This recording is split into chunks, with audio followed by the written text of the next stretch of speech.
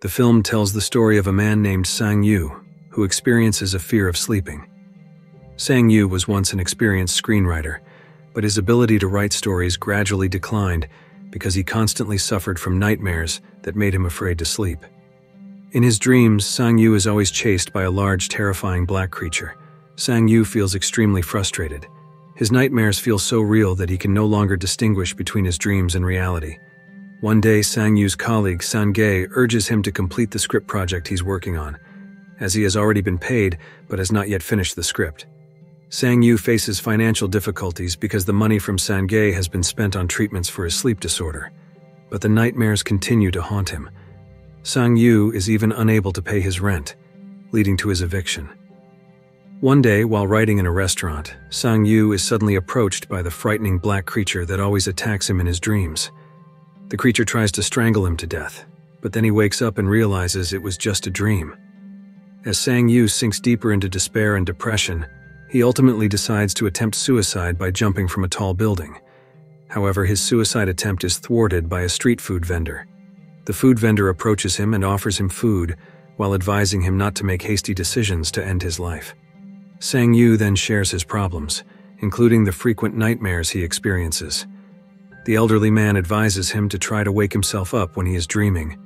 The elderly man explains that Sang Yu must convince himself that he is dreaming, so the terrifying creature won't be able to harm him, and he can wake up from his sleep. In the evening, Sang Yu decides to sell his phone to buy food at a convenience store. After that, he sits outside the store eating his meal. However, the terrifying black creature appears again. The creature attacks him with a sword. Sang Yu, believing he is asleep and dreaming, remembers the elderly man's words. He convinces himself that he is only dreaming. Finally, he manages to wake up from his dream, and the terrifying figure vanishes. But the sword does not disappear. He then intends to sell the sword at a flea market. The antique dealers there are fascinated by the sword he carries, but since they offer a low price, Sang Yu decides not to sell it to them. Eventually, Sang Yu arrives at a more prestigious antique shop and successfully sells the sword for 20,000 yuan. After getting enough money, he immediately fills his stomach with various delicious dishes he had never tasted before. Not only that, but he also buys some new clothes, a laptop, and rents a luxurious room at a 5-star hotel. Sang Yu's appearance changes drastically after he shaves his mustache and beard, making him look more handsome. He considers making money again in the same way.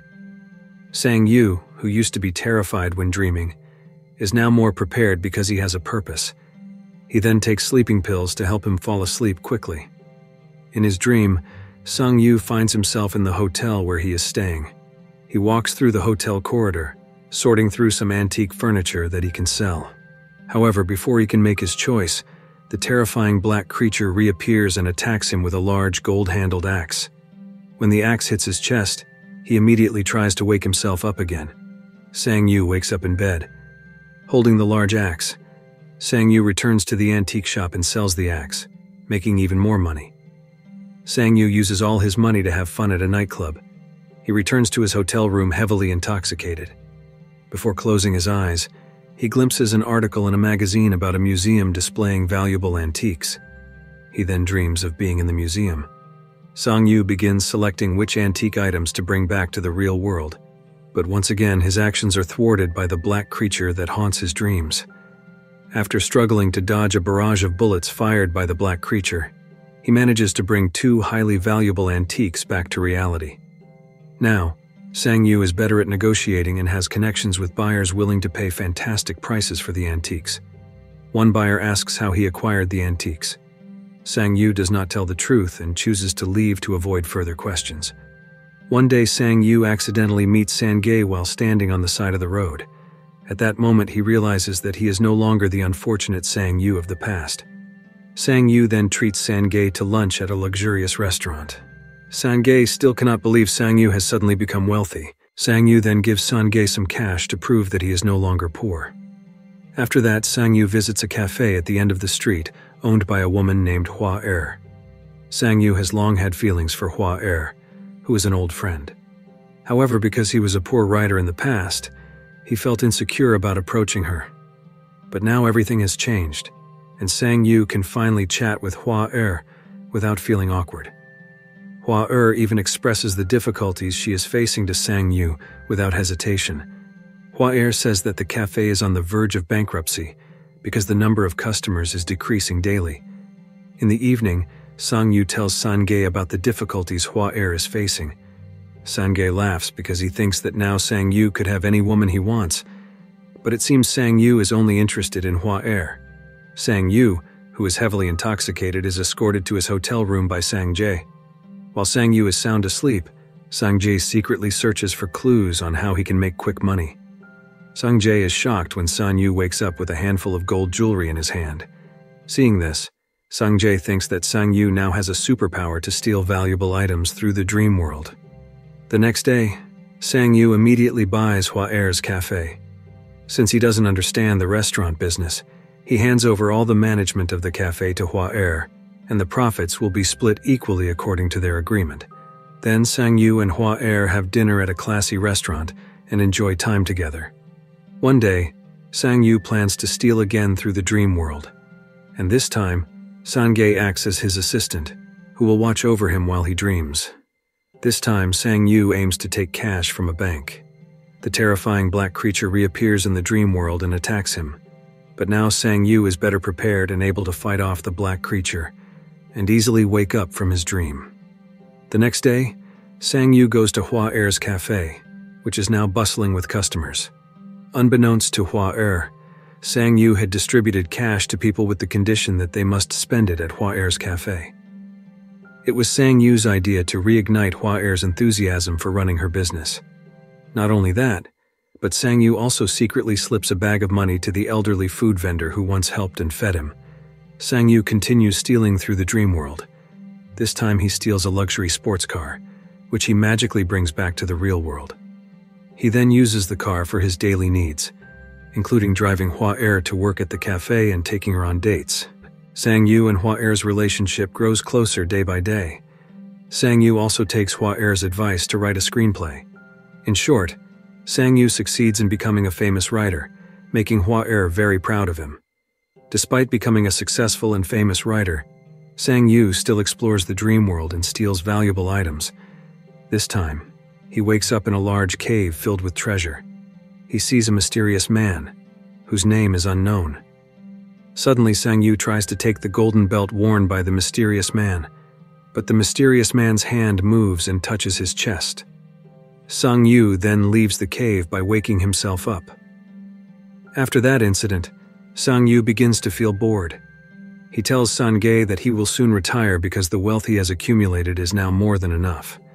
Sange, however, encourages Sang Yu to accumulate more money to build a tall and magnificent tower that will later be used to shelter the homeless. Sang Yu just smiles broadly at Sange's idea. One day, Sang Yu and Hua are on the rooftop of a building to enjoy the festive fireworks display in the night sky. After that, Sang Yu takes Hua back to her home and stays for a while.